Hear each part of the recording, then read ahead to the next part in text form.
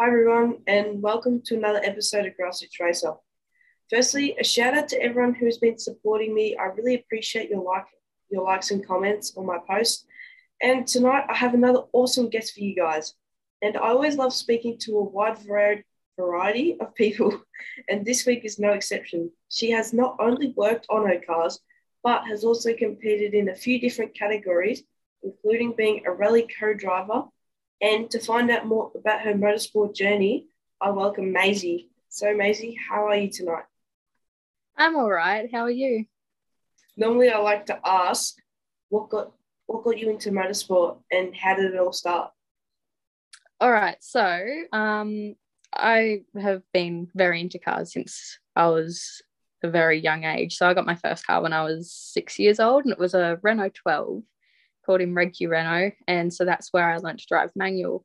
But throughout my whole childhood, Dad was always taking us to the racetracks as a race fan and stuff, never did motorsport himself. But it wasn't until we were at the Speedway in my hometown, Maruya, and there was this blue RX-7 there that was racing, and I fell in love with this car. I looked at it and I went, wow, I really want that car. And I would have been about 6 years old at the time, and turns out it was actually one of my dad's mates. So went down into the pits, met the driver, and I started learning a bit about RX-7s and got very, very into rotaries. And it wasn't until I was 14 I started doing motorcarnas, and by then I had actually got my own RX-7. I started doing motorcarnas just on the dirt in that, and as I got older, I started learning to work on it myself and built it into a race car and started doing track days with my dad when I was 16, and eventually came to stuff like tuning and that I couldn't do on the car. I didn't know how to do it. So brought it up to Canberra and got a gentleman named John Waterhouse to tune it. And he used to build my dad's rotaries. So my dad knew of him for years and years. And he had actually built that blue RX-7 I originally saw at the Speedway. So got John to tune it, and I ended up working for John. And through working for John, who is an old rally bloke from way back, I guess you could say, I ended up getting into rally navigating, and then through his connections with Rick Shaw, I got into the RX-8 Cup Series. And so I competed in my first circuit race when I was still 17. So that was super cool. Yeah, so you started out in motorcarnas like myself. Did you enjoy throwing the car around? I did. So I was doing the motorcarnas down in, it was Ulladulla or Nowra. It was with the Skadak group, and they still run the motorcarnas now, and I really want to get back to doing one. But they used to run it out, it's like near an airport sort of thing. It was super cool, like just the people you meet and all that, but it was so hard on the RX-7. I remember one day, because it was the RX-7's bridge ported, and I had the door open for too long, and the brapping from the bridge port made the door fall off. And then we went out, and a terminal vibrated off the fuel pump at one point. We had a shock rattle out. So eventually we got a little Suzuki Swift. And let me tell you, the cheaper the car, the more fun you have in it. I agree. And the times we're in the Swift. I agree. I personally have a Hyundai Getz, which we didn't pay much for, and it's very fun to drive. The front-wheel drive cars, but I do prefer rear-wheel drive. But as you were saying, you did motorcarnas. Did you do navigating first, or did you do the RX-8 Cup first? I actually did navigating first. So my first ever rally was bigger rally in, it was either 2016 or 2017. And it was for a lady named Linda Lee. We're in her Datsun Stanza. And so it was pretty cool, my first rally being an all-girls team. We didn't place very well, but it was super cool to like have someone like Linda there showing me the ropes, because she was a navigator herself. So she was able to teach me while she was driving. And then I ended up moving up and navigating for one of the Skadak boys that I used to do the Motorcanas against. I ended up navigating for him in his Datsun 1600. And now I navigate for a gentleman named James Price, and we compete in a Ford Escort. Mark 1 or Mark 2? Mark 2. It's got a 2.0 Bosworth in it. It's quick. So after you did a little bit of Motorcana, you did navigating, and then you did some RX-8 Cup. Was it your dream to race in an RX-8?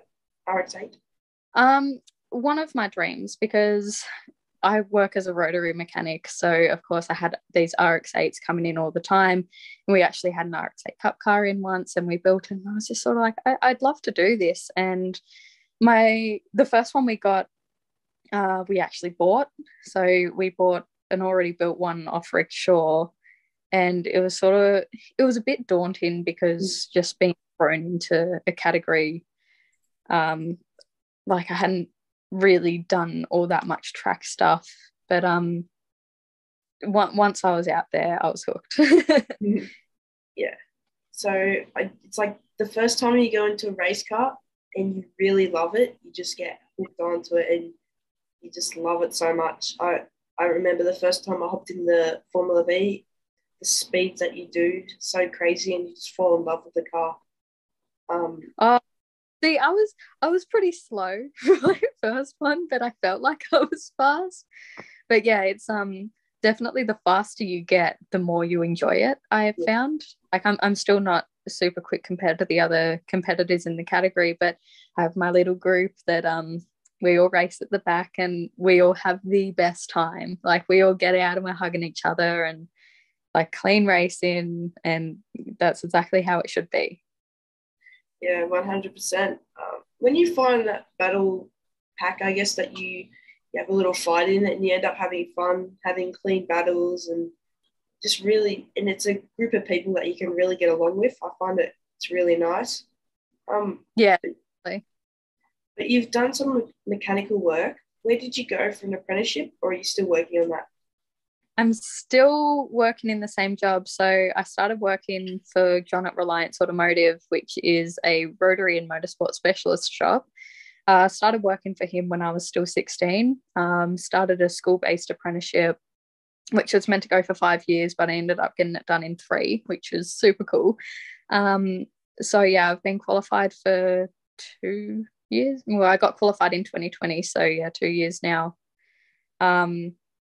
And yeah, I just love it so much, and I don't plan to ever leave that shop. So when you were getting your RX-8 ready, you had to get some engine modifications done to it. So you would know Ron Ambrose, wouldn't you? Yes, so I've recently built my first ever engine, and it was my own engine, and Rowan did the porting on it for me. So it's a Bridgeported RX-8 road car, which is totally impractical and uses so much fuel. But I'm so grateful for what Rowan did for me, and it just sounds so beautiful. So when we were having a chat, you mentioned how good it is to work on your own car and have put every bolt and nut in by yourself. Did it take long to learn these skills of how to build your own car and race them? Still learning, to be honest.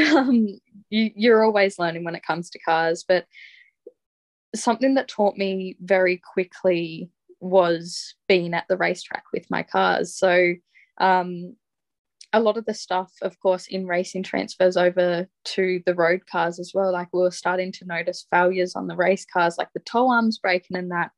And then we knew to look out for that on our customers' road cars. And eventually we saw a broken tow arm on a customer's road car, and we just went, wow, okay. So because the race cars are under, I guess you could say, more extreme pressure, yeah, they break a lot quicker than road cars, but it's really cool to see the transfer over. And so I'm learning stuff for my job through my racing.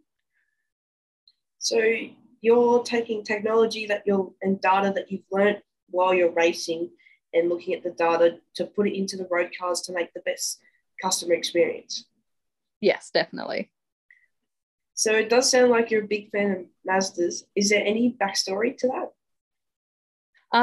The backstory to the Mazdas is really just fallen in love with that RX-7 at the Speedway. And like before I was born, my dad had RX-2s and RX-3s and stuff. And I guess I was fascinated by the fact that this engine doesn't have pistons. How does it work? Like, it's just super cool. Yeah. You seem to like giving your race cars a name. Where did you get the inspiration to come up with names? It was funny because I never originally, so my first race car was Elvis, and I never originally named him.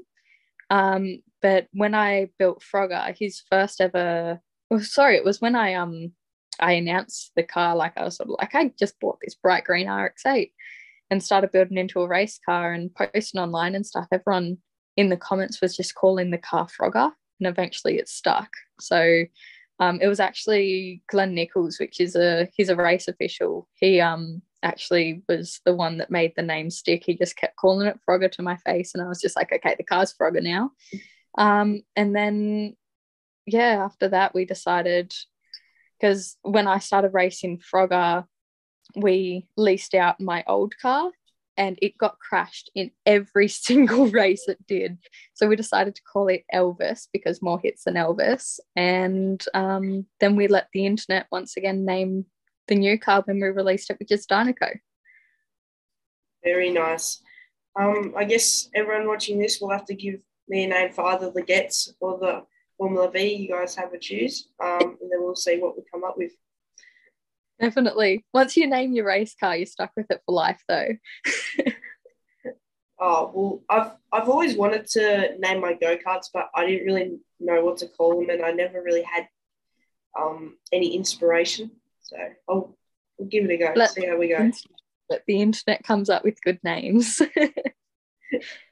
When is your next race event, and are you racing full-time on the circuit now, or are you still planning on doing a little bit more navigating in the future? I plan on doing both, but it's sort of hard. Like the round that just went, it was originally meant to be next month. So our Winton round got moved forward a month, which then clashed with Bega Rally, which is my favourite rally of the year. And of course, because I have the cars leased out and everything, I had to attend Winton. But I do plan on continuing doing rallying. My next RX-8 Cup meeting isn't for like another 2 months, so nice big break, but we're actually going to convert Dynaco into an endurance car and compete in the Sydney 300 next month. Wow. So are we allowed to know who you're doing it with at the minute? I'm in talks with 2 people at the moment to run the 3-driver team, and that will hopefully be Ben Shaw and Tom Shaw. We're still deciding. We're trying to figure out like if it's doable, because there's a lot to do to the car to change it into an endurance car, because from personal experience, endurance racing an RX-8, their diffs don't handle it, because the exhaust runs next to the diff and it ends up melting the diff seal, and you'll leak all your diff oil all over the track and everyone will hate you for that. So yeah, we've got to try and find a way to keep the diff cooler.